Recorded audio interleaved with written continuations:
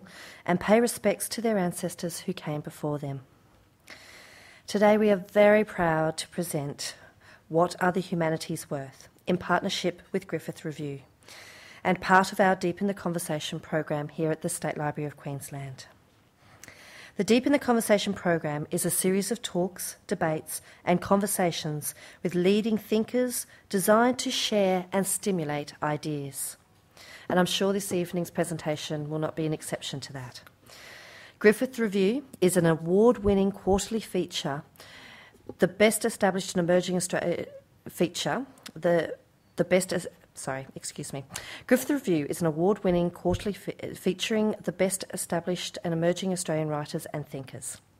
Each themed edition explores a pressing contemporary issue through essay, memoir, reportage and fiction, providing a bridge between the expertise of specialists and the curiosity of readers. This evening, we are pleased to present John Armstrong, a philosopher, best-selling author and senior advisor to the Vice Chancellor at the University of Melbourne. In 1997, after completing a PhD in philosophy, John established and directed a research centre in philosophy of art at the School of Advanced Study in London, and also started a business dealing in 18th and 19th century European paintings and classic Italian cars.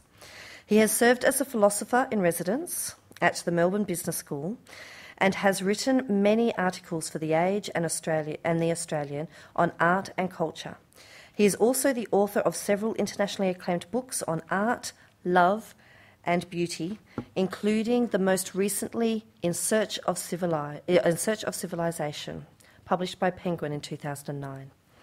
Tonight, John will draw from his latest essay in Griffith Review 31, Ways of Seeing, to explore how we can learn from literature, philosophy and the creative imagination to find new approaches to complex, urgent 21st century problems and discuss why radical reform is needed to the way humanities and social sciences are valued and advanced.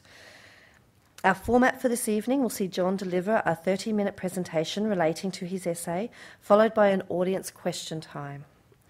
Please be aware that we will be audio recording this evening's discussion and question time for our online webcast. If you have any concerns about this recording, please come and see me or any SLQ staff member after the presentation. So without further ado, please join me in warmly welcoming John Armstrong.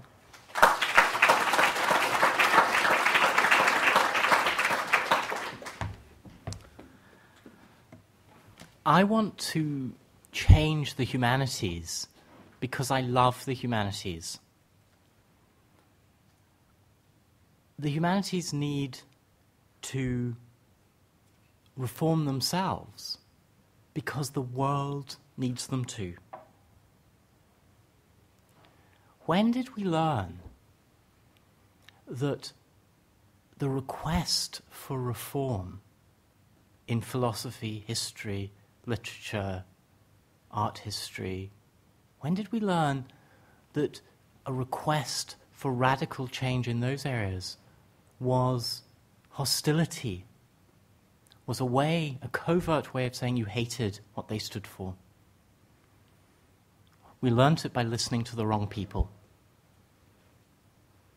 We listened to people who disliked imagination, who were uncomfortable with the pursuit of knowledge, who feared that they would never be understood by the humanities. And they wanted to humiliate. And we learned the wrong lesson. We took the message that if you love the humanities, you should just want more of the same. You should just want to prop up the system as it is, because that's what was under attack. But it's totally the wrong lesson.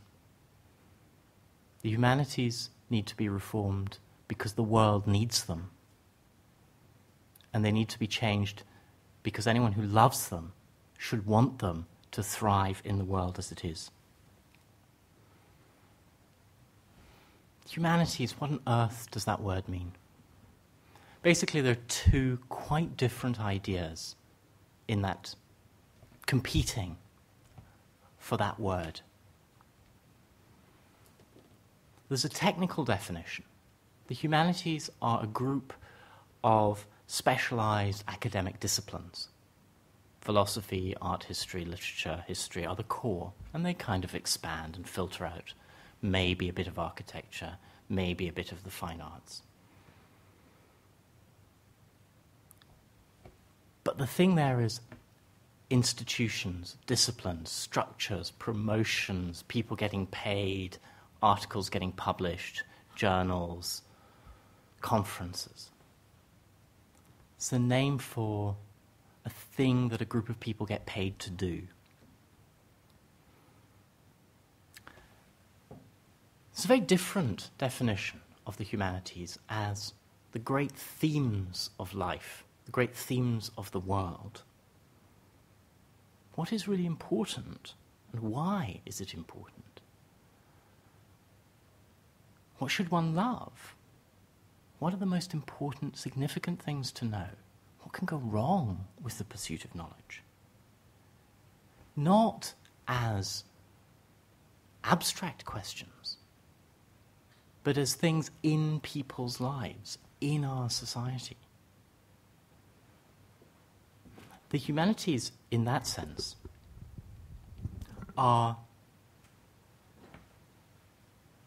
the themes of meaning and value as they are played out in a society.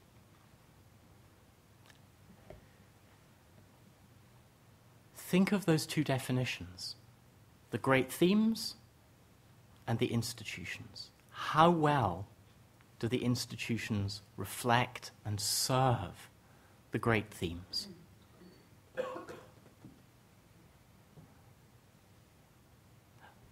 When I was writing my essay for the Griffith Review, I was very much taken with the figure of Martin Luther and the Reformation. Because Luther had a very unusual project. Luther wanted to change the great institution of his day, the Catholic Church in Europe. But he wanted to change it because he thought it wasn't doing well enough the really, really important things that it should do for the world and for people's lives. He hated its preoccupation with empty abstractions. He hated the way in which the common people were not invited into participation in its work. But he didn't do that because he thought that religion was unimportant. It was because he thought salvation mattered. It was because he cared about the great issues of people's lives that he wanted reform. And so I wanted to hold on to the idea of reformation as capturing something very, very valuable for our society at the moment, which is the demand for change out of love and ambition. Speaking more personally, I got very frustrated, I suppose, as someone working in the humanities, and although my resume doesn't quite reflect this, I have spent many years teaching and researching in the humanities, mainly at the University of Melbourne, but also at Monash. I became frustrated that what seemed to me the important things were continually getting sidelined by the people that ought to be addressing them. My key subject is philosophy of art. And in that I came across a lot of people working in art history. I was driven demented by the avoidance of evaluation. Art historians would say, oh, we can't tell whether it's a good painting. I said, well, why not? I mean, isn't that the question that you're supposed to be asking? Why should someone love this thing? Oh, no, we can't answer that. It's too subjective, it's too personal, and so on. Understandable worries, but isn't that a way of writing yourself into cultural oblivion? Well, of course you can continue for a long time. But it's not going to be very good for the culture. It's not that those people won't have a place. It's that what they're doing will gradually damage the culture they live in. I became very conscious or very disturbed that the academic discourse around something that I thought so significant ran away from the questions of value. Why is this good? This came to a head at a specific moment. I was in just outside Florence, and Harvard University has an institute for the study of the Renaissance. It must be the most glamorous intellectual institution in the whole world, just about. Utterly gorgeous place, very well financed, beautiful. All the people there are as charming and sweet-natured as you can imagine. And yet, there's something grotesque about it. All this ambition going into capturing more and more detail about the past, about the Renaissance, but not trying to live it now, not trying to learn anything from it now. There's a bitter irony there. The Renaissance was a time when people thought that they could learn from the past about how to be better now. They read great poets and thought, we want that too. They read the classics, the Greeks and the Romans, and thought, that's what we need. That the absolutely last thing, and this makes me so angry, that place, that Harvard billion-dollar institute would ever do, because they're so meek, because they're so pathetic, because they're so misguided, would be to say, we need to do anything of that now. Because they've absorbed a culture that tells them that the clever thing to do is to know more about what other people did, but nothing about what you need to do or should do or deserve to do. And that seemed to me at the pinnacle of the Western world's hopes as a desperate symptom of a misguided institution. This is not an Australian problem. It's not that there's somehow something about Australia that means the humanities are in trouble here. It's a problem of the world. It's a problem of institutions. It's a problem of high-mindedness in an age of cultural democracy.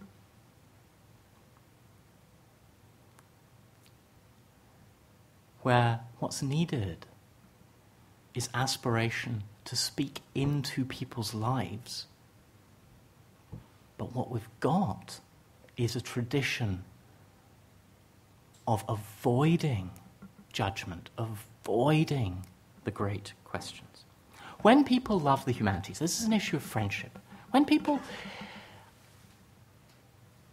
I talk to people at dinner parties, or I don't get invited to enough dinner parties. I mean, I'm fantasizing here. When I talk to people in a cafe on the bus about the humanities, I hear a lot of people saying, yeah, I'm so pro the humanities. I know that what they have in mind is Kenneth Clark writing about civilization and speaking and making a television series about what's wonderful about the Baroque buildings and why we need to, why Milton's poetry is so moving and why Wordsworth still speaks to us. They're thinking, perhaps at a remove, of a man called F.R. Leavis in Cambridge in the 1950s and 60s, who was a tremendous advocate of the moral centrality of fine literature. He wanted people to read George Eliot and Henry James because he thought it would improve their inner lives. In more modest ways, I'm sure it's those kinds of longings that are in the background when people say, yes, the humanities, that's what we need more of. Of course, the people at the bus stop don't know that F.R. Leavis is mocked in the humanities, that Kenneth Clarke is regarded as some sort of effete monster.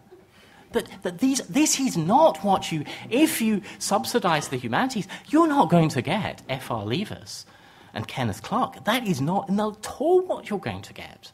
You're going to get more journal articles, because that's what the system is set up to do. It's not that they're bad people. That's what the system produces. It's like that's what the machine does. You look at what goes in, what comes out. It doesn't... Kenneth Clarke wasn't an output of the machine. Leavis barely survived and is now hated. But that goes back to my two definitions. The great themes. The humanities are incredibly important. The humanities are loved and needed. But that's not what the academic system has come to serve. This came to my attention in another way when I was working for some years for Melbourne Business School. One of the big themes in business education is the need to absorb the humanities. I was amazed when I realized this. When I first got appointed to the business school, I was speaking to some of my colleagues in philosophy and in the humanities, and they were basically sort of thinking, what on earth are you going there for? I mean, this is just bizarre. They're criminals, aren't they? I mean, it's just... and things, just get them to give us some of their money. And it was very, very strange, because what I came to see was that in the business world, at least among adventurously minded people, of whom there are a lot, thought of the need for imagination, the need for integrity, the need for the ability to understand what someone might be getting at but can't formulate, ability to resist fashion, to see past fashion, to see past the buzz of the moment and what is true, to see what's elegant or simple but accurate. These kinds of abilities seemed very desirable in the business world. And they would say, isn't that what you do in the humanities? I would say, well, it might be nice if we did that in the humanities, but I'm afraid, if you're worried about, how the 19th century appropriated Greek statues in order to bolster its class system, if that's your problem, the humanities will solve that one for you. That's fine, but maybe that's not your problem. Your problem might be, why can't we get more people to be both imaginative and realistic at the same time? Why can't we get more people able to have clever ideas but express them simply? Why can't we get people who are good at listening but not easily swayed by what they hear? Now, deep down, that's what Tolstoy is so brilliant at. Deep down, that's what Poussin, as a great painter, was about. Trying to discover what is true and important and good, and to make it come real in people's lives. But so the need for the humanities is there in the business world. But it would be no solution to say, okay, let's just send those business students to do the course on 19th century literature. Because the cultures have grown so far apart. it's embarrassing, almost, how defensive the humanities have become. Defensive, I suppose, is another way of saying slightly ashamed. I want to home in on what I see as a central confusion between intrinsic value and instrumental value.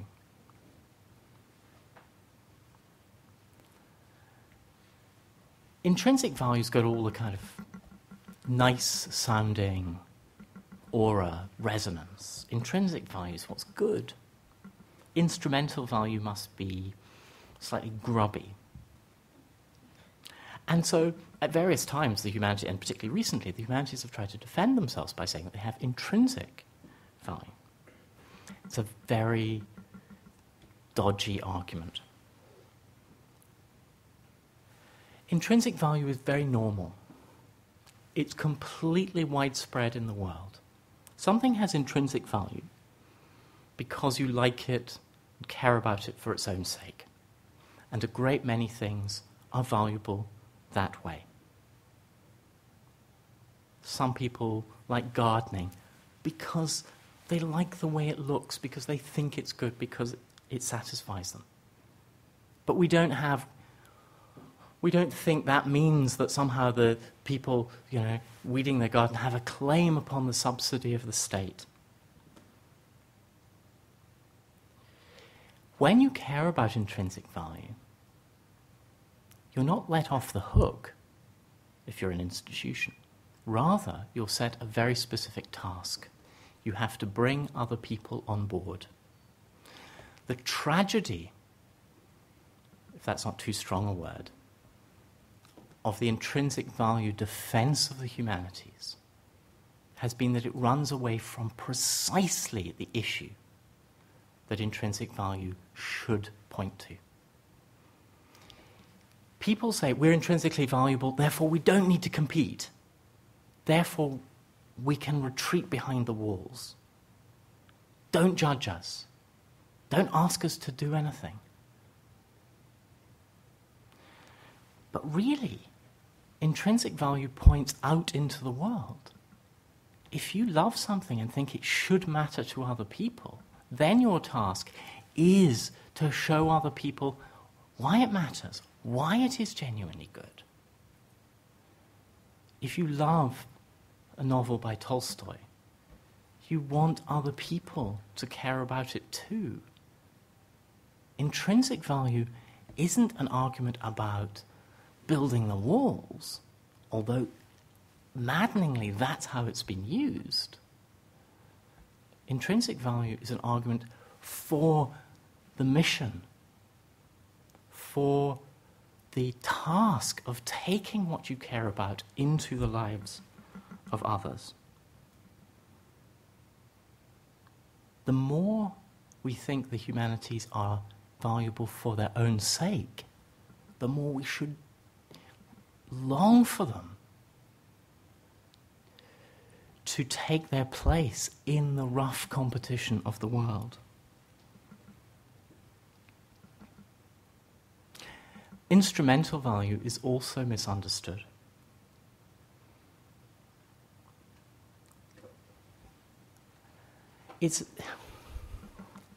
Nothing can be more straightforward than to say that efficiency is a good thing. Everything depends on what you're trying to be efficient about. It seems to me that this is one of the bugbears of businesses.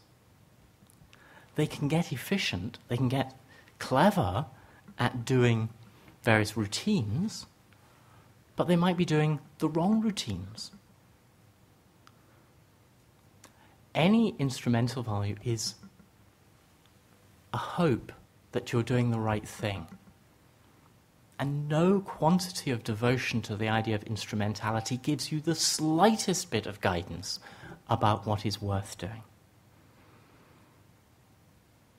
Instrumentality is only as good as your purpose. Of course, the humanities should seek instrumental value. Because they should seek to guide people.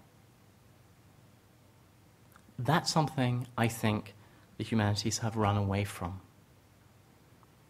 I want to just sketch a little bit of history, a kind of psychobiography. In the middle of the 19th century, the idea of liberalism emerged, particularly in the work of John Stuart Mill. He was terribly concerned about living in a society with an oppressive, imagined orthodoxy. There was a view of the world you were supposed to have. And there were a lot of social sanctions if you didn't share that view. And Mill argued beautifully and brilliantly for freedom of mind. It's a negative argument. When there is an oppressive orthodoxy, how precious that freedom to disagree is. In an extraordinary sentence, Mill says, "We never know what the world will be like were we to win." We live, mostly in the West, we live where Mill won. There is no oppressive orthodoxy. But it seems to me that our intellectual culture is still preoccupied, in its university functions, with fighting off an enemy that's not there. It imagines that what we have to do is knock down the oppressive regime. Whereas actually what we need to do is put in place something lasting and good. That what we have to do is struggle against the terrible evaluations that people are making. No, what we have to do is teach people to make good evaluations, and sure, there'll be a struggle about what those are.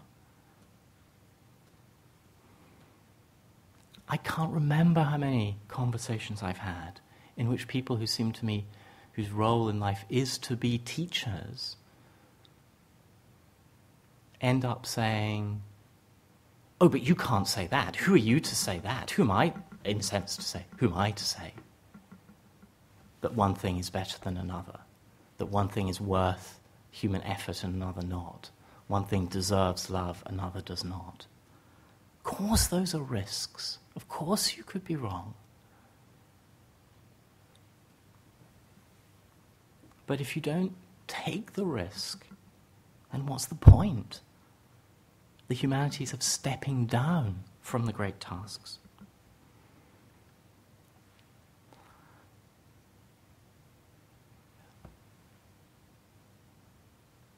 Just to raise a final point, and it's about money. We've got into the habit, I think, of imagining that the way to cure a problem is to put more money into it. I think about, a cafe that's not doing very well. Nobody really wants to come. There's a McDonald's around the corner. Everyone's going there. You could say, well, let's ask for more money from the state. Let's get a subsidy. So, well, okay, that will keep the cafe going. No doubt about that. And you could keep it going forever.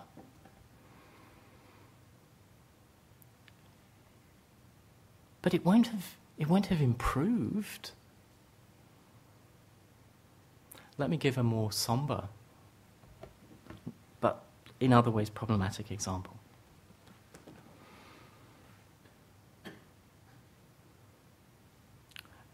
Not so long ago, I was at a literary conference which was held in an old ecclesiastical building, and a very nice building it was.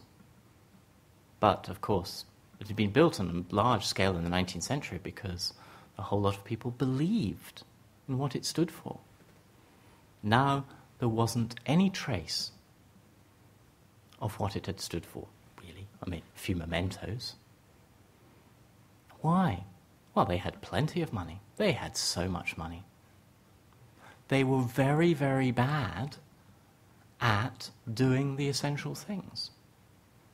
They lost people's trust. They lost people's confidence. And it didn't happen overnight, but over 100 years, they went from being a thriving institution to being some piece of real estate. That is no judgment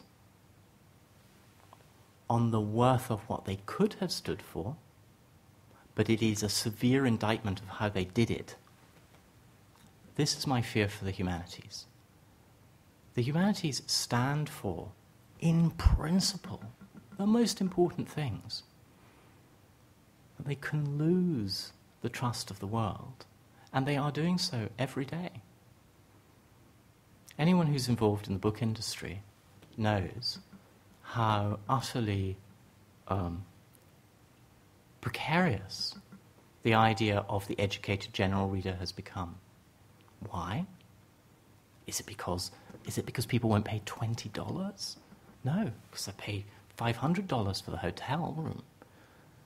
No, it's not that. It's because mostly we've failed to educate such people. We haven't convinced enough people that these things matter. And the way around that, I don't know if it's going to cost money, but money's not the central issue.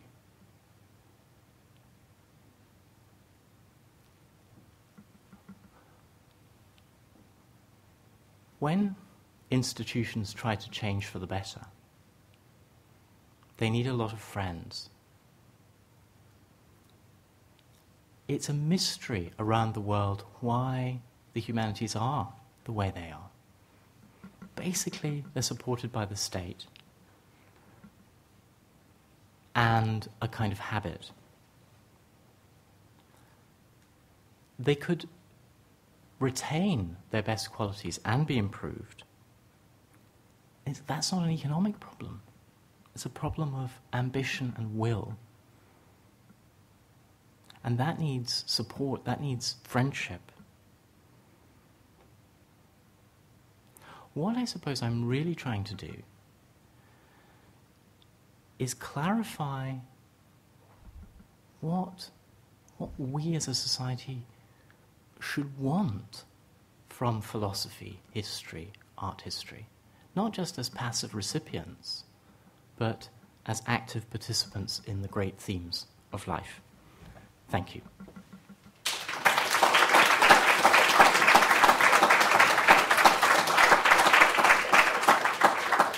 I'd like to thank John Armstrong very much for a fascinating lecture this evening. I think that there's an awful lot to think about from his words tonight. Would anybody have any questions that they would like to ask John?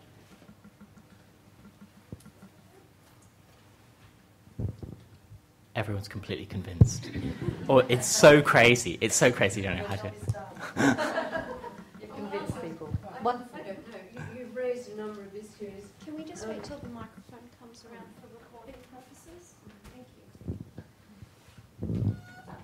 Thank you. You've raised a number of issues. My question is, well, where do we go from the path that you've taken us along this evening so that we may be able to achieve something positive? Right. Thank you. I believe that institutions are very, very important. And what I have in mind is of adapting the way things like philosophy, history, art history, and so on, the way they function. In one way of doing it is saying, what is it we would like academics to be good at? Well, one of the things we might want them to be good at is taking their ideas into people's lives, answering, responding to, guiding people in serious and difficult issues. So that's about adapting almost like the job description. So you say, let's rewrite the job descriptions. That's fine. We're not asking people to be stupid. We're asking them to be very intelligent, but about slightly different things. Let's have a slightly different system of promotion so that we're encouraging expertise and ability in not so much in specific research areas as in qualities of mind that are valuable.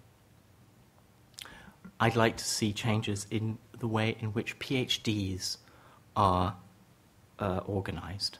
A PhD started out, actually surprisingly recently, as a kind of guild membership for an academic job. So the idea was basically you do a PhD and then you just go and work in a university. Now, that may be, there may be some justification for that outside of the humanities, because you must remember the humanities is just quite a small area within universities.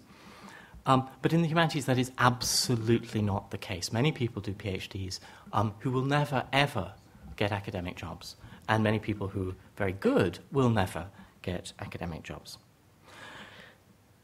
The idea is that you have to write 80,000 words, and it has to be a kind of submission of will to the existing structure and so on. It seems to me that is not a good way of developing really sophisticated and serious intellectual qualities that the world very much needs. So when someone comes, I mean, it's this terrible, terrible fact that people come out of their PhDs less able to function in the world than they were when they went in. Now that shouldn't be the case. 3 years of serious maturation of your mind under intelligent guidance should make you vastly more able to function in the world. But it's because we've set up slightly the wrong target. So I think that there's an important area of reform there.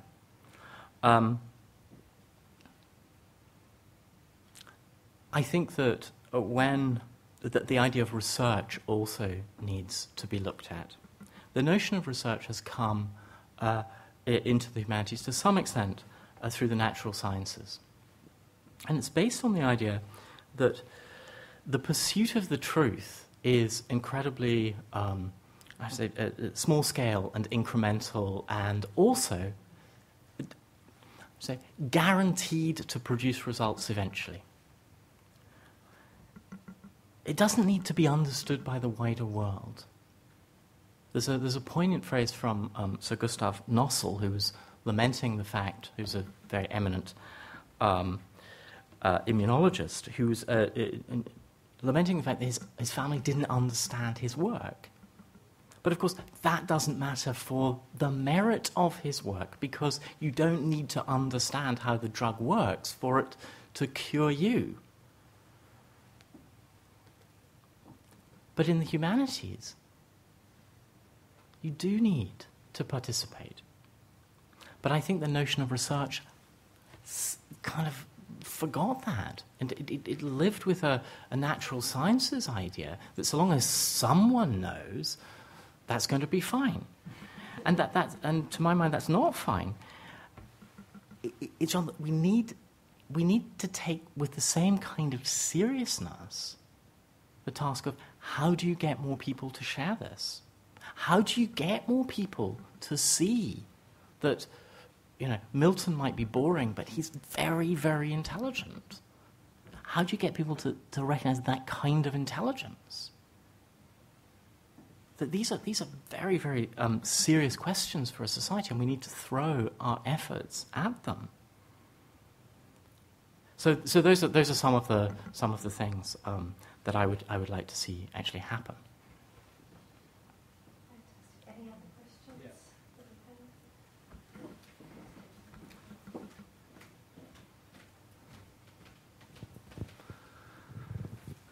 Thank you, John. A while ago I read a book by a character called Lewis Mumford. I don't know if you've heard of him, who was a well-known urbanist and architect and to some extent humanities scholar of the 20th century.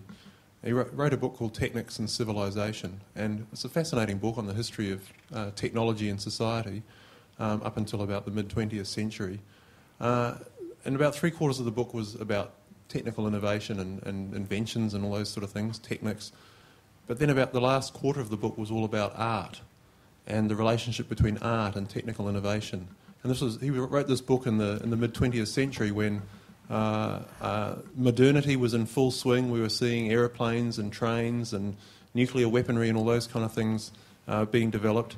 But at the same time, we're seeing hugely important debates about art and its relationship to modernity and the significance of science relative to art and the role of science and art in pushing society forwards. And these days of postmodernity, we've perhaps lost that expectation that art is or humanities, to generalise it more broadly, is on a similar trajectory to technical innovation in society. So I thought I might, it's a bit of a long introduction to a question, but I thought I might ask you perhaps to reflect, given that in your talk you mentioned the business side of things and the role of the relationship between the humanities and business activity and instrumentality, perhaps I'd invite you to reflect a little on the relationship between art and science and where that perhaps detachment has occurred and what we might do about it. Yeah. Look, I'd like to talk about this for a long time, but look, I think to me it's a very exciting issue. Can I suggest almost a parable as a way of framing the issue? Look, for a very, very long time in early human history, lots of things were extraordinarily difficult for people to do. One of the things was it was difficult to get sweet things to eat. The sweetest thing was a banana, and or an apple or something like that. Then technology makes it terribly, terribly easy, and one of the cheapest things in our society is sweetness. The price of sweetness goes right down. So then, instead of all our kind of efforts being how do we get sweet things, our task then becomes how do we regulate ourselves in relation to this thing which is now very easy for us to do, but not always very good for us to do. This is really what I think has happened in relation to technology in a very generalized way, which is that technology makes certain kinds of activities very, very easy, but in making them easy actually should raise the question, why do we want those things? Why are they good to do? It actually makes the need for values and hierarchy in the sense of you have to prioritize, you have to say one thing's more important than another, and that's a really difficult thing to do, makes it much, much more important. Now, weirdly, our society also gave up on institutions of hierarchy at the same time. So postmodernity came along and said, do you know, weirdly, whatever you want, that's just fine. And, and that was sort of like, the idea was, well, this is clever, but that's what the world is offering us anyway. That's what, there is nothing dumber than the idea that somehow it was the intellectuals who were leading that. That's what Walmart had already realized. It didn't take the blokes at Yale to work it out. They were catching up. In fact, the task was completely different. The task for intellectual leadership was not to say, weirdly, nothing is better than anything else, which was fighting against the Victorians, a very urgent battle, one might feel. It was, in fact, the urgent task was to decide, in a world where you can quite cheaply get a lot of things, what is it good to want? And, above all, to speak to major decision makers and agents within that world. That is, the bourgeois businessman, the middle-class family, the voter who's in the centre of politics. These are the major constituencies of our society. Now, to hold on to the technology thing, which I'm miles away from, I think that we're facing a kind of double problem, which is technology is very strong, incredibly strong, and incredibly effective and cheap. And the arts are mostly fighting utterly the wrong battles and unpopular and subsidised, and they're just utterly unengaged. If I could put it at its saddest, there's a mantra that is always there. The arts will make you think. What's so good about that exhibition? Oh, made me think. That's the lowest ambition. Think anything. But why is that said? It's because it's because the writer won't say what they believe good thinking is. So they trick themselves and they say, oh, it's thinking. Oh, any sort of thinking.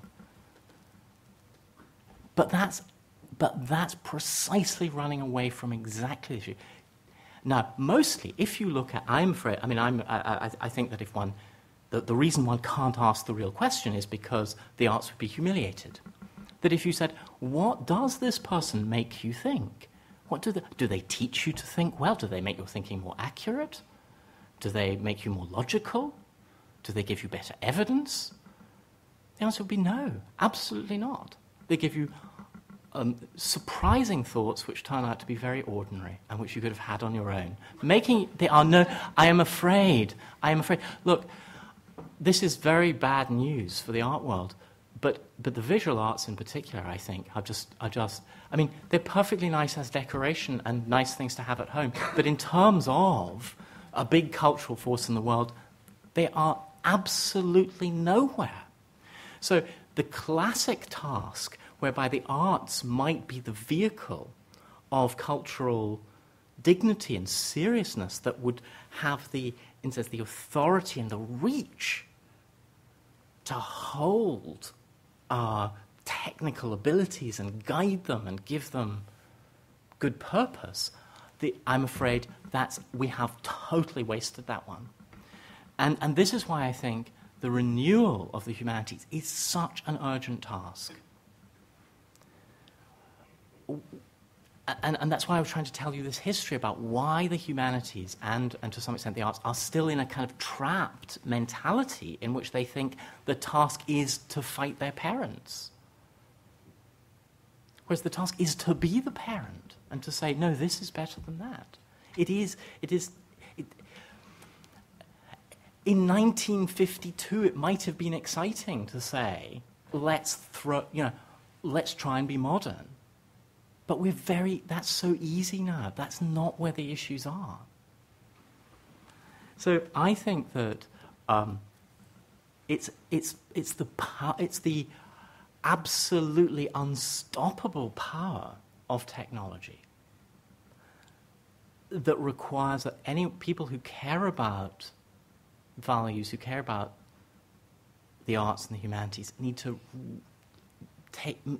a radically different model of those tasks. And that involves some very painful moves. And this is what I fear we won't be able to face up to. I've used the word hierarchy. That's such anathema, but it is the word we need. A notion like dignity. Who's going to stand up for that?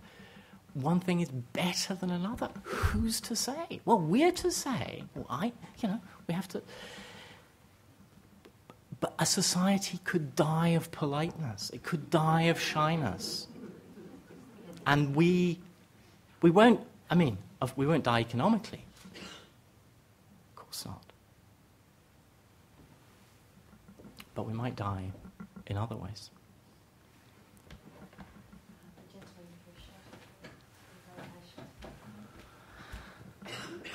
Look, I'm an academic, and I am encouraged by your excitement about reform. But there are a couple of issues that that bother me a bit. First of all, I think that your urge for reform is to some extent pointed in a particular direction, which has an agenda, and I think that is potentially quite dangerous because a reform that replaces something with something else exclusively or tending towards that can actually produce the same kind of problems again. Okay, so I think that, I would very much favour diversity and competition and the changing of systems so that they can accommodate enormous variety. And the second part of my concern is that I am not aware of any repressive regimes that have not actually been a godsend for some parts of the humanities. That must be, yeah. I mean, that must be true. That last point. But look, let me.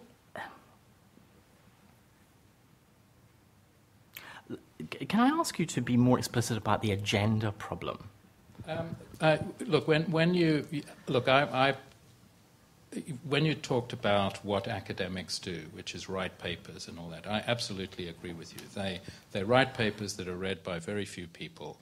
There are systems in place that actually evaluate all that stuff, which is a kind of fake economics model. I think that the humanities would be enriched if that continued, but something else was added, so that there were several different pathways that could then exist or coexist, and some of them would wither away and others would rise. As soon as you have some very pointed fix, you are going to create a situation which will get co-opted and taken over and it'll go into the wrong hands. Yeah, look, and that's really fascinating. I mean, one of the things that's very much on my mind is that instance, I'm standing here talking about it. I don't hold the levers in my hands.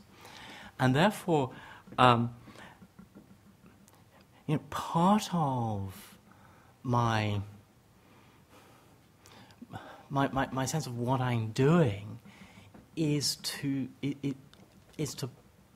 advocate a set of issues which will enter into a practical situation which has many, many other things going on in it. So, in a sense, I'm trying to be a voice for a particular point of view, which I very much believe in. But my attitude towards it would be different if someone says, if someone says, okay, right, so now you can change it. One would then want to take other things into consideration. Absolutely. What is that phrase? You campaign in poetry and govern in prose. Well, I may never get to govern, but and that's a different issue. So this is something of the poetry of it. But there is another thing. If I can come back to you on the word variety and diversity.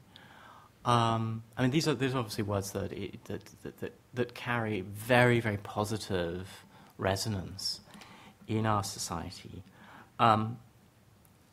But it's not. But they're slightly misleading because it's not pure variety that one wants or pure diversity.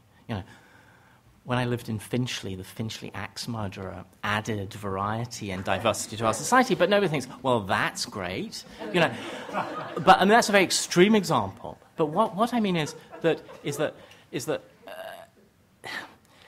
actually we want a number of good things going on at the same time, and the words variety and diversity are sort of indicators in that direction, but not asking the hard question, which is, well, what are the good ones that we want? Look, if you... I'll digress a little. I mean, one of the most exciting times of my life was when I was an undergraduate at Cambridge, and I saw Leavis collapse and Steiner come up. Oh, yes. Right? And it took... the execution took about 2 weeks. Yeah. Buildings were occupied, all that kind of thing. Now, one thing that was not very... No, this is fantastic. This is so good. Something that was not tremendously exciting and followed by lots of people collapsed, and something equally not exciting replaced it. And that was I believe, largely because diversity was not respected. Right. And institutions are capable of going sclerotic on they go for a paradigm that sorts things out in the short term that is bound to die because of its atrophy. Yeah. Look, this is the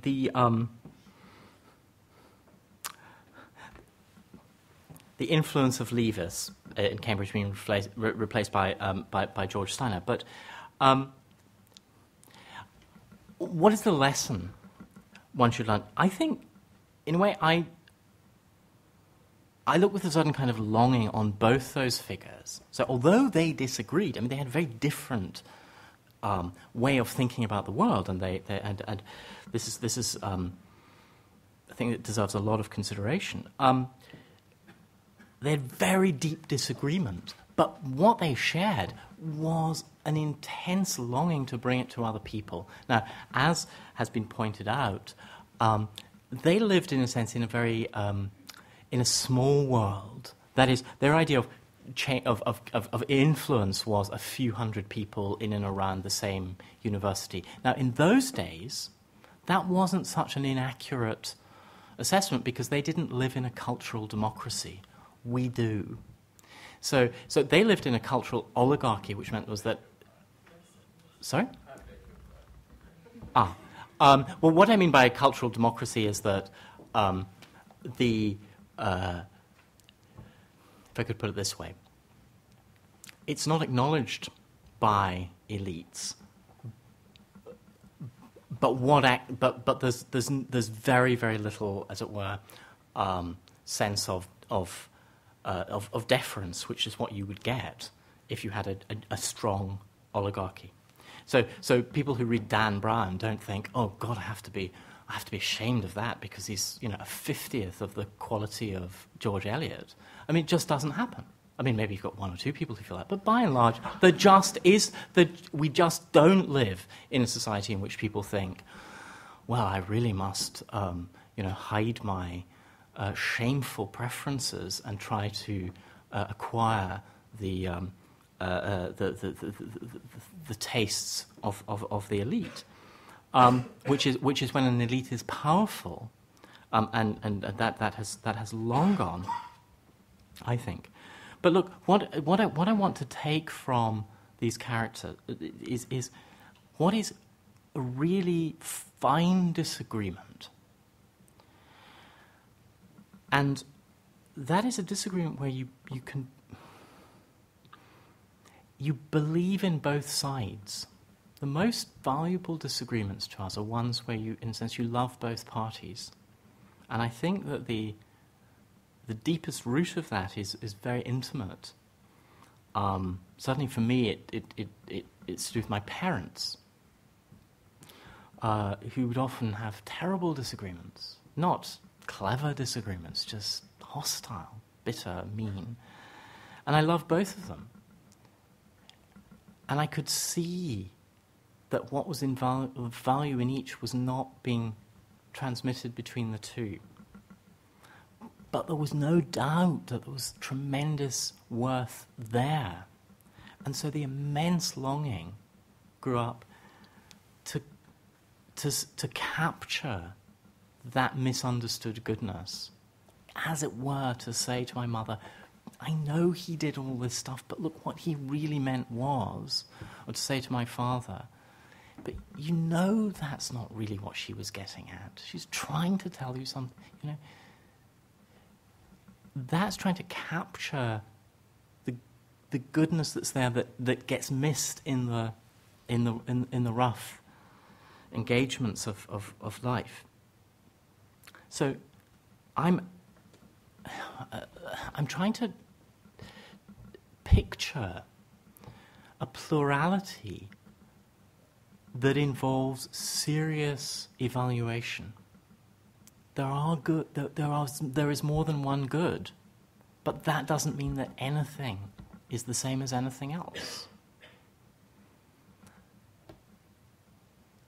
And that's one of the, if you could sort of boil it down, I think that is one of the hardest things for our society to work with at the moment, which is the good is plural, as there is more than one way, but that doesn't mean that everything's the same.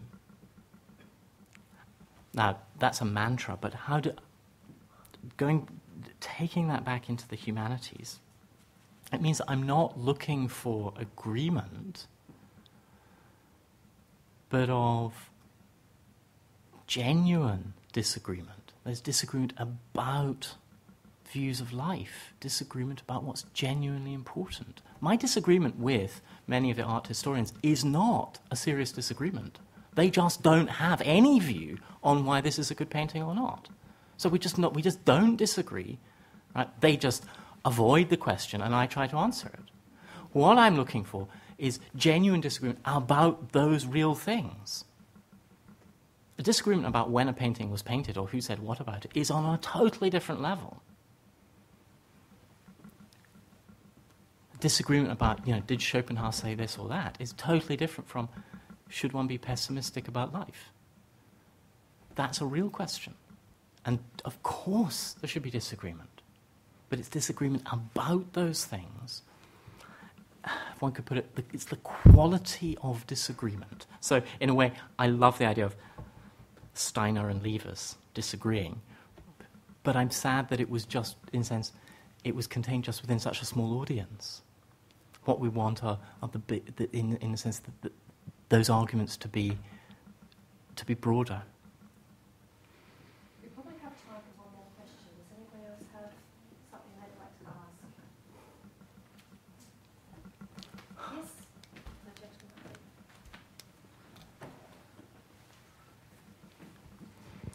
Thanks. I'm nominally a criminal from Griffith Business School. I wondered whether actually the title there could be "What Are Academics Worth?" as an academic, rather than humanities. That's a good question. I agree with you in your analysis of how we get our brownie points. But my question to you was about communication, actually. And when you said that book sales, published paper book sales, aren't going too well at the moment, I'm the proud possessor of a new iPad. Mm-hmm. And I just wondered whether this is going to make Wordsworth more accessible to more people. And I wanted to link that to what's going on in the Middle East at the moment with millions of people using new communications technology. Yeah. And they're being very passionate about things. And we were just reflecting on how they'd surrounded the museum to protect the objects inside it from looters. That maybe they were just protecting the tourist industry, of course, but I don't think so. I think they may have been protecting the humanities. I just wondered, as a commentator, what you thought. Oh, look, there are so many things there. Can I start on a slightly odd point, which is about reverence for iconic cultural objects? Now, this is not particularly to do with the current situation, but it's often the case that something is highly revered, but one might feel that its real worth isn't being known or understood. Think of the admiration for, or the attention that's given to the Mona Lisa in Paris. This is a very incredibly famous, highly regarded work. But it seems very odd that it should be venerated that way. That is, that it's something that is incredibly solemn and perhaps rather sad work. And there's clearly people want something from it, but I would say the quality of relationship is quite low, even though the esteem in which it's held is very high. That would be something that we could, that again, I think we're very uncomfortable with identifying as a society, but I think it's very normal. And the problem there is not that the object is, in a sense, just sort of technically misunderstood. It's that it's, dare I say, spiritually misunderstood. It's like, how can I put it? the Elgin marbles, there's things from the Parthenon, being seen as a national icon. Of course they belong to, they came from a particular place and so on. But inside what they speak of is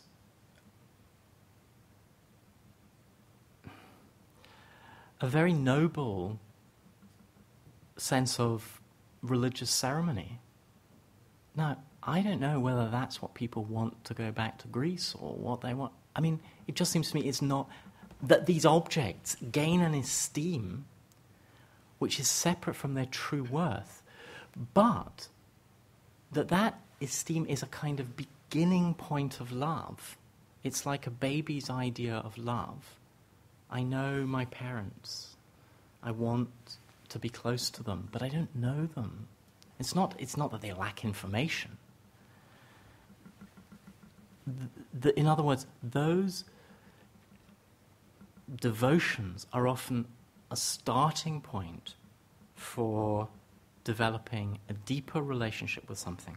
And we've often misdescribed what that relationship is. We think of it in terms of acquiring more information, but that's not what it's really about. It's about developing an affinity with the object, so the things that it esteems become more precious to you. That, if I can take a sidestep from that to the issue of worth, my initial reaction was to hear it very, very economically, and to hear almost like how well off are humanities academics. It's a slightly barbaric question, but maybe a significant one. It would be monstrously wrong to judge a person's humanity or moral worth by their economic standing. But what you can get an indication of is how well they're appreciated by their society. Now, if you live in a terrible society, this was Plato's obsession. Plato thought that good people were doomed to failure in the world because the world was a rotten place. So he thinks it's impossible for a good person to succeed in the world, and they will always be outgunned and outmaneuvered by the rogues and rascals. And that's an accurate translation of his technical terms, of course. But there's a view that's very, very pessimistic and says there is no way a decent person can compete properly in the world. So one of the things that you can see is what's the kind of standing. Now, in a very general way, humanities academics, their standing has kind of gone down, I would say, on average, in the world, and in a quite a crude way, that is an economic standing. That is an indicator of fitting in less well into the economy.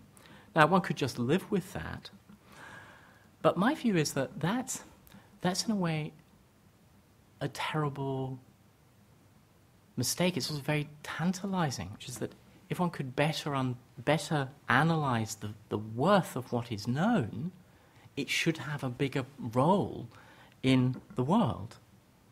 This is the task that I think that I've really set myself, and I try to address in the essay, which is, what are some of the things that the humanities are very good at that are very valuable elsewhere, or the humanities could get better at that are very valuable elsewhere? That's of identifying what is the need in our society that we might be very, very well positioned to meet. Not a crude need, a high need, a noble need. I have wandered so far from your question, but I hope we've got somewhere strange.